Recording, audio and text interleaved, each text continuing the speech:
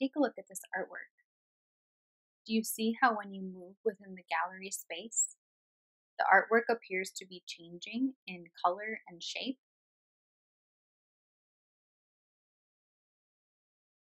This is a special work of art called an agamograph. This work is named after the Israeli sculptor Yaakov Agam. He was born in 1928 and he is most famous for his optical and kinetic art.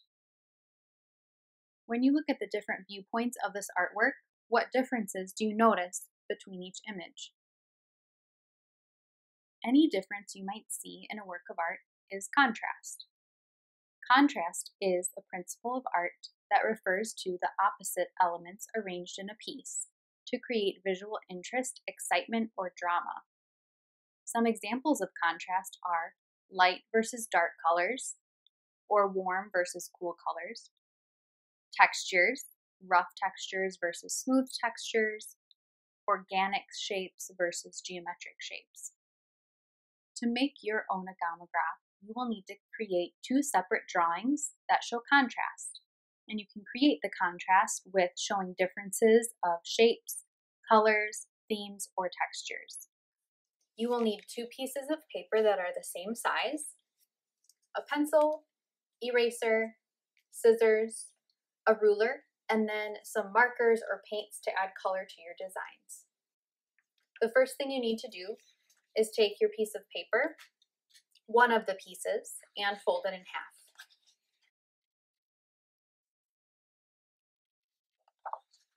You can cut on the folded line.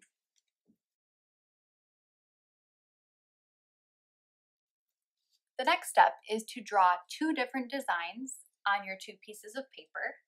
Make sure the designs are related in some way because they will be displayed together, but that they show enough contrast so that when you look at both pieces, they look very different.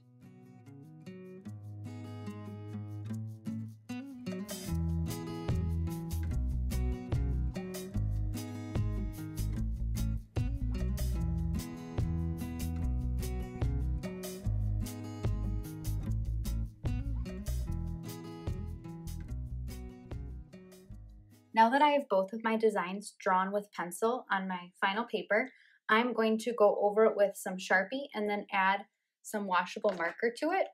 I might even brush a little bit of water onto the washable marker once I'm done to give it sort of a watercolor effect.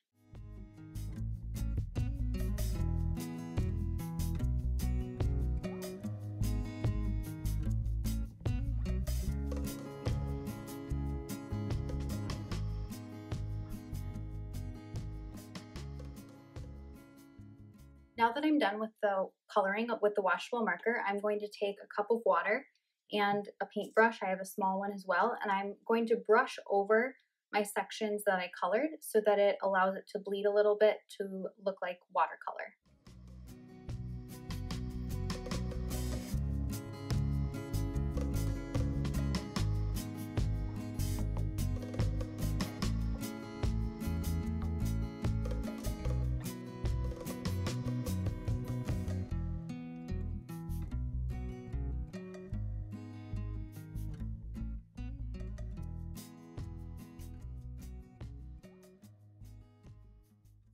I'm waiting for my artwork to dry, and so I'm going to show you how to create the base for your agamograph. And you will need to mark every inch across the top and bottom of your paper and connect those lines. I'm going to mark every inch, so up here,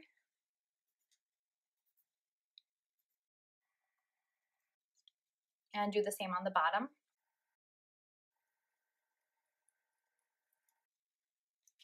And then connect those lines so you have a series of vertical lines sectioning off your paper.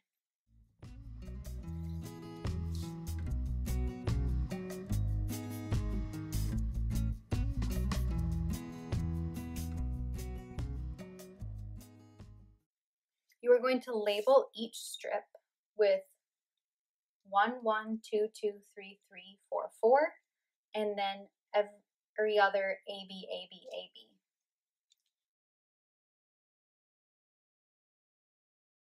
Now that my drawings are dried, I'm going to flip them over and mark inches at the top and the bottom once again and label them as well.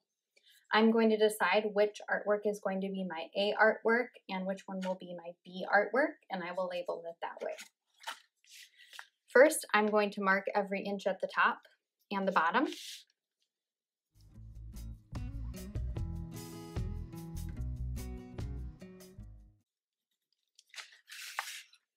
And I will connect those dots to make lines that go vertically.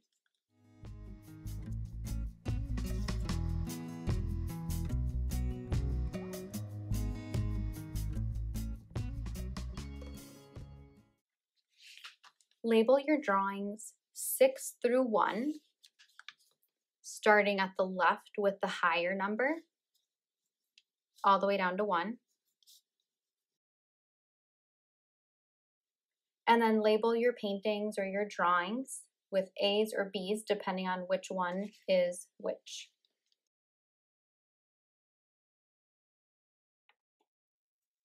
The next step is to cut along each line to separate your agamograph into different pieces.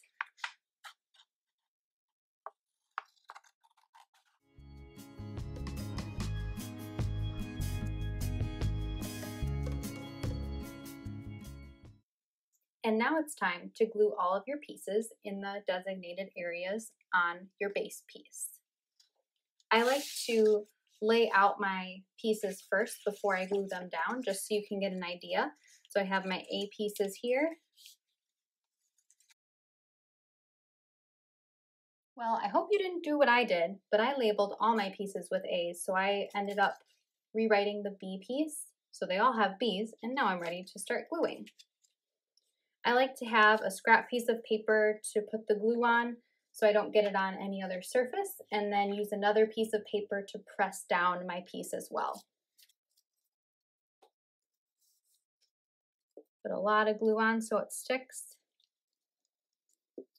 You can also use liquid glue if you'd like to, just a little bit, and you can even use a paper clip to help keep the pieces together while they dry.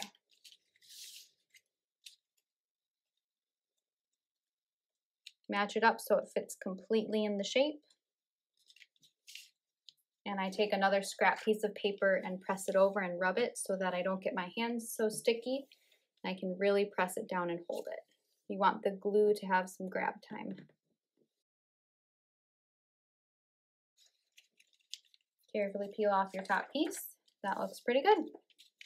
On to my next piece, and I'm going to double check the numbers and the letters.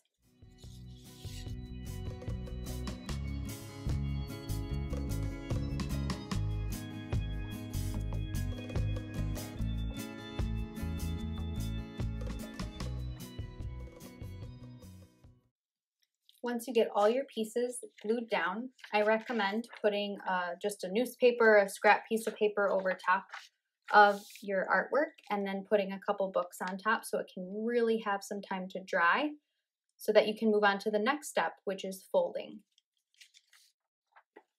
You will need to fold your agamograph like an accordion. And so I'm going to start with taking one end and I will fold it on that line. Press it down, and then I will flip it the other way and flip it so I can see the other work of art as well, that strip.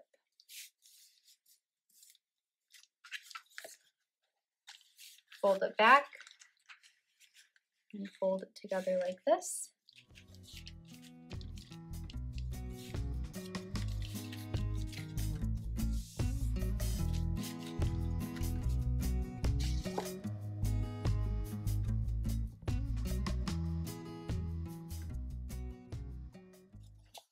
Once you have your whole agamograph folded, then you can stretch it out just a little bit. And you have your two works of art from different angles. If I look at it from more of this angle, I see mostly the warm color with the curvy organic lines. If I tip it this way, I can mainly just see the cool color design with the horizontal lines in more geometric shapes.